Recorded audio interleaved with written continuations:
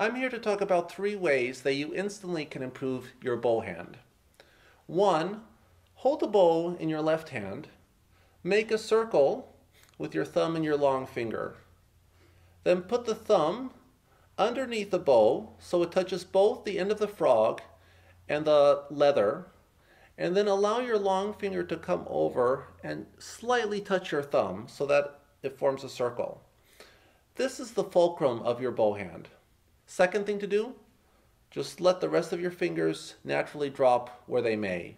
Don't try to artificially extend the index finger. Don't try to artificially extend the little finger. Just let the fingers fall where they may.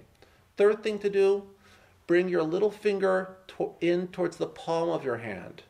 Do not have it out like cellists do towards the rest of the fingers. Simply bring it in and you'll have much more control.